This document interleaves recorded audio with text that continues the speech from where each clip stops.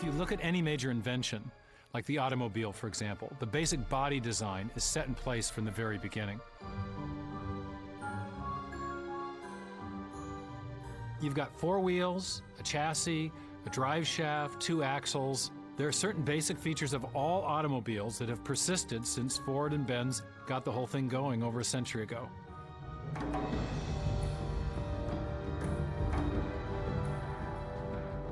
In the decades that followed the introduction of the automobile's basic framework, designers and engineers have created thousands of variations on the original theme. But regardless of differences in size, color, and chassis design, the foundational body plan remains consistent to its original form. And an interesting thing about the fossil record is that there's a similar top-down pattern evident in the history of life. The basic body plan of the arthropod phylum has a segmented torso, jointed legs, and an exoskeleton, all of which arose suddenly at the beginning of the Cambrian explosion. And today we still see the continuity of this original plan, this foundational idea, in over 1 million species of animals.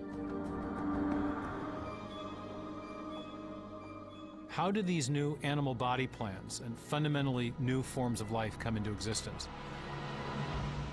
This was the mystery that Darwin set out to solve.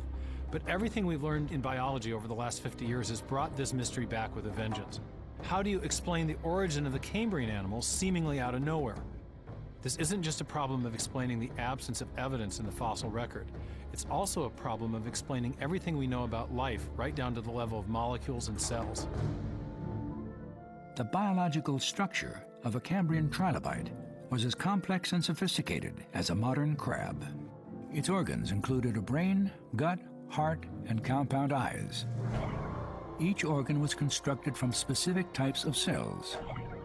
Each cell type was made from dozens of specialized protein molecules. And each protein was assembled from a 4-letter chemical code in a section of DNA called a gene.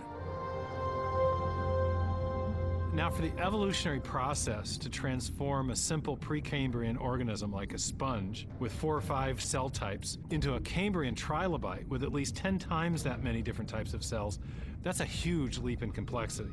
And to make that leap, you need a vast amount of new genetic information. Where does that information come from? That's the central mystery of the Cambrian explosion.